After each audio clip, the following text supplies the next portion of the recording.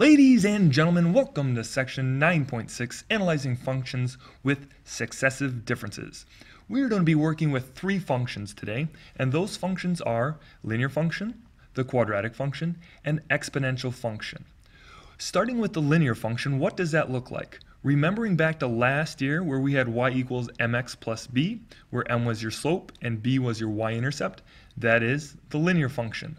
The quadratic function is what we've been working with all of chapter 9. And what did that look like? That always had a square in it. And then the exponential function, which we haven't touched on too much this year, but you did have it last year, where it was y equals a times b to the x. Now, what does the linear function look like?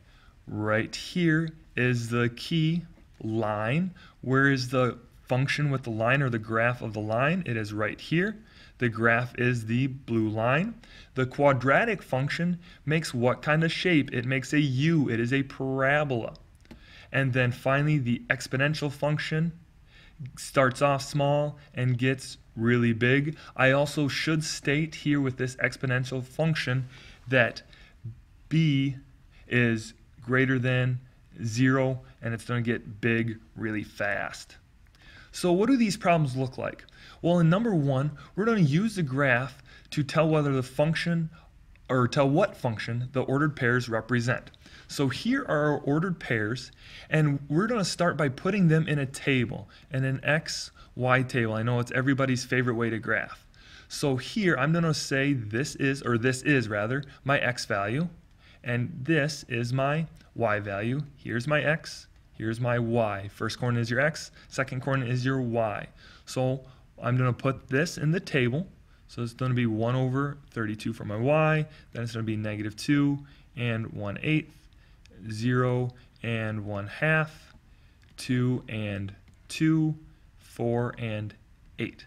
Now, what I'm going to do is I'm going to put these values on my table. So I have negative 4, 132. So I'm going to go over 1, 2, 3, 4, and then up ever so slightly. And now I have negative 2 and 1/8. So I'm going to go over negative 2 and up 1/8. So up slightly just a little bit more. 0 and 1/2. So I'm going to stay right at 0. Put that right smack dab in the middle. Then go over 2, up 2, right there. And then 4, 8. So I'm going to go over 4 first, and then up 1, 2, 3, 4, 5, 6, 7, 8, and put my point. Now I have all my points down there. Can I go ahead and graph this? So I'm going to go slowly at first, just with the dotted line. You can speed it up with a solid line, but what is this graph looking like from the previous slide? This graph is looking like a graph of an exponential function. This graph is a exponential function. Let's try another one. We're asked to graph these guys and see what it looks like. So again, make an XY table. XY. Remembering that the first coordinate is your X, the second coordinate is your Y. So it's negative 4, 1. Then we have negative 2, 2, 0, 3, 2 and 4, 4 and 5. Now we're going to graph this. Negative 4, 1. So I go over 1, 2, 3, 4, and then I'm going to go up 1. And then negative 2, 2. So I go over negative 2, up 2. Then 0, 3. So I'm staying at 0, up 3. Then 2, 4, going over 2, up 4. And 4, 5. Go over 4, up 5. Now what does this look like if I start connecting them with a line? Whoop, I missed some of my points. Now what does this line look like? I didn't do a very good job of it, but does this give us a better idea? It is a straight line, so a graph of a straight line is a linear function. And then one more. Now I'm not going to use the table. I'm just going to go straight from the coordinate points. So we have negative 4, 5. So it's going to go over 1, 2, 3, 4, up 1, 2, 3, 4, 5. Put a point. Negative 2, 2. So I go over negative 2, up positive 2. 0, 1. So staying at 0, go up 1. Then 2, positive 2, up 2. Put a point. Over 4, up 1, 2, 3, 4, 5. And put a point. What does this look like? If I can get a little bit better at connecting the dots, you will see that we have a what? A parabola, a U-shaped graph, and that graph belongs to a quadratic function. Now a couple more examples here. Now we are going to use the table to tell what function we are representing, and then we're going to write that equation. So first thing that we're going to use successive differences. And what that means is that we are going to use the y's. First thing we have to do though is check, do our x's go by ones? Yes, they do, or do they go by a constant amount? Here it goes by 1, so we're good.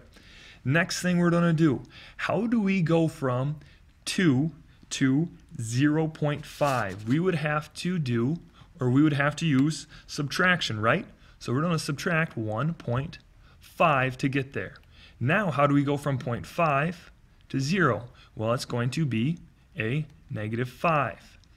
Now 0 to 0.5, that's going to add 0.5, and this should be a point back here. And now what are we going to do to get here to there? We're going to add 1.5.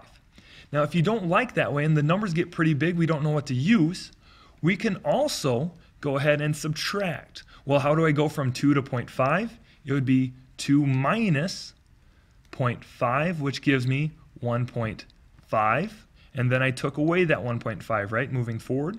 Or here you would go 0 minus 0.5 and get 0.5. Here we added it, right? We went back, so it would be plus 0.5.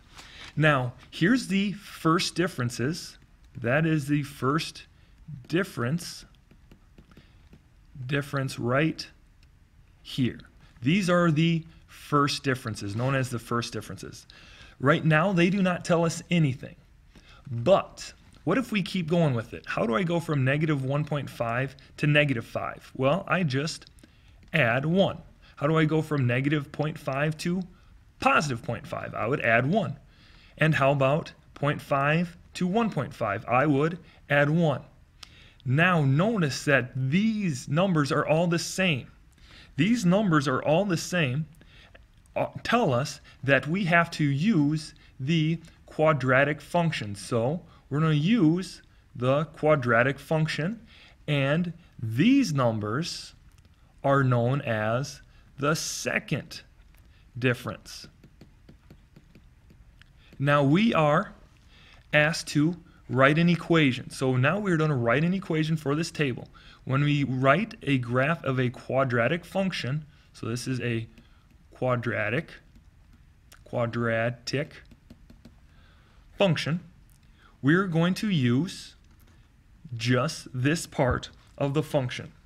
Now we're going to pick any values from this table, and I'm going to pick -2 and 2. I'm going to pick these two, or this point right there. I have an x and a y, yes? So I'm going to plug this x and this y in for right here. So my y was a +2.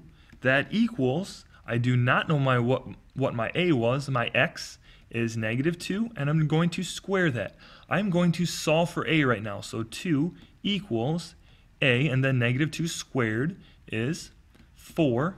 Now how is this 4 attached to a? Through multiplication. How do you undo multiplication? So you're going to divide both sides by 4. So a equals 1/2. Now a equals 1/2, we're going to plug it back in, so all that's left is x and y's.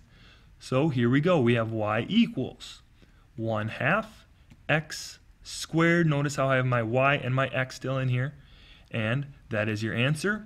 Could you check this? Absolutely. You could use another point. You could use -1, and you would plug -1 in and see if it gives you a positive 0.05. Let's try some more. With number 5, the first thing I'm going to do is check my successive differences. So here, I'm adding 2. 4 to 8, I add 4. From 8 to 16, I add 8. From 16 to 32, I add 16. Well, now, let's check the second differences. See if they're any different. 2 to 4, I add 2. 4 to 8, I add 4. 8 to 16, I add 8. So my second differences don't do me any good, so that didn't work. Well, let's try another trick up our sleeve. Let's go backwards. Let's go 4 to 2. How can I get from 4 to 2? Well, let's try dividing. 4 divided by 2 gives me 2. Well, that's interesting. How about 8 to 4? 8 divided by 4 gives me 2. Interesting. Let's go 16 and 8. 16 divided by 8 gives me 2. All right, how about 32 divided by 16 gives me 2. Notice what all my values are. They are all 2. So now when we have a common ratio, when we can divide the second one by the first one and get a common ratio, we're going to have an exponential function, a function that looks like this. Now, to write the equation for this, when we have our common ratio, that is going to be my b. So now I'm going to rewrite this as y equals a, and then I'm plugging in that 2 for b. And now again, I'm just going to pick a point. I'm going to pick, let's go with 116. And so I'm going to plug 1 in for my x, 16 in for my y. So I have 16 equals a, 2 times 1's going in for x. 16 equals a times 2. This 2 is attached through multiplication, so what I have to do, I have to divide by 2. Divide by 2. So a now equals 8. Now I have an a, I have a b, so I'm just going to plug everything in. Y equals 8 times 2 to the x, and that is my exponential equation. Now, number 6, let's try it again, starting with successive differences. Here, I am adding 2. Here, I am adding 2. Here, I am adding 2. And here, I am adding 2. So now when the first differences are the same, it is going to be a linear function. So, how do I find the linear function? Here we go, y equals. Now my m is a rate of change, right? And how am I changing to go to each coordinate? I am adding 2, so that is going to go in for my m. The x stays the same. For my b, what is my b? My b is my y-intercept. Well, we have to find where x is 0. X is 0 will give me my y-intercept only when your x is 0. So now my b will be -1. And so my equation, or my function for the linear function is y equals 2x minus 1. Let's go over a little review just to see what graph we have when this happens. Well, we get the quadratic function when the second difference is the same. We get the exponential function when we have a common ratio between our y values. That's when we use division. I'm going to put that down here, and I would write that down too. Use division. So when we have to use division, it is an exponential function. And then we have a linear function when the first difference is the same. And that does it for section 9.6, analyzing functions with successive differences. Good day.